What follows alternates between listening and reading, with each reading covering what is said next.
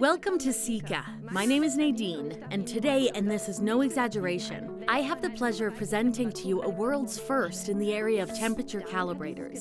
This is the device in question, and I'm going to show you what it's all about.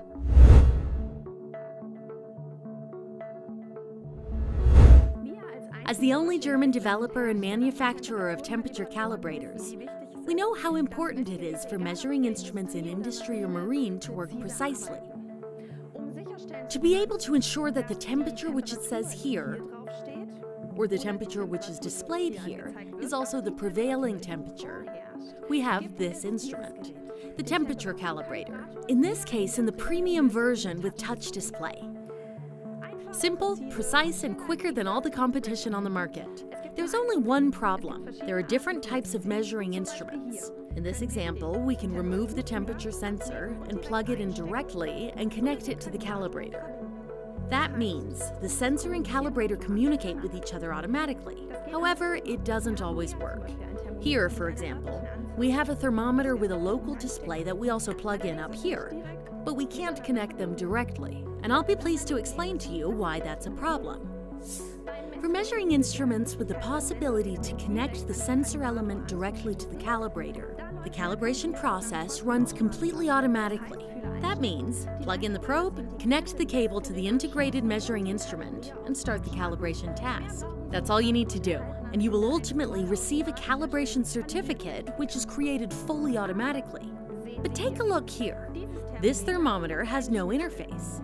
It is therefore unable to tell the calibrator what temperature it is measuring at a test point.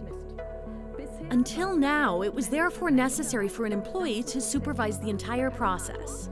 The calibrator reaches a test point and makes itself noticeable. It is now up to the employee to read the temperature value of our device under test and enter it manually into the calibrator. The calibrator waits until the process is continued manually.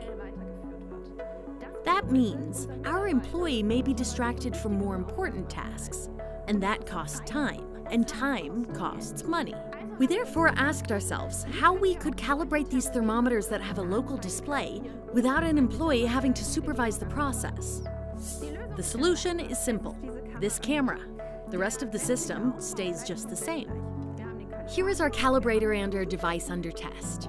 Before that, we align our camera so that it captures the display of our device under test. We then connect the camera, set up our calibration task in the usual way, activate the camera, and start the process. That's all we have to do. As soon as the calibrator reaches the first test point, it activates the camera, and the camera takes 3 photos of the display of our device under test.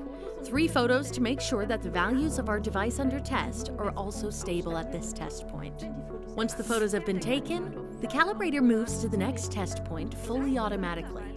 That means our employee has the opportunity to get on with other important tasks during this time. At the end of the entire calibration process, the employee enters the values read from the photos into the calibrator and then receives the finished calibration certificate. The advantage: the photos are attached there, which means that in case of queries, we aren't just able to rely on the values that were entered manually, but also on our photo evidence. It is now possible to download the calibration certificate as a PDF document via the USB stick or very easily via our web app, an innovation that we would be happy to show you another time. With this patented calibration using a camera, SIKA has found a solution for industry and marine that not only saves time and money, but also resources. If we have sparked your interest, please do not hesitate to contact us. The link is provided in the description below, or visit www.sika.net. We look forward to hearing from you. See you soon.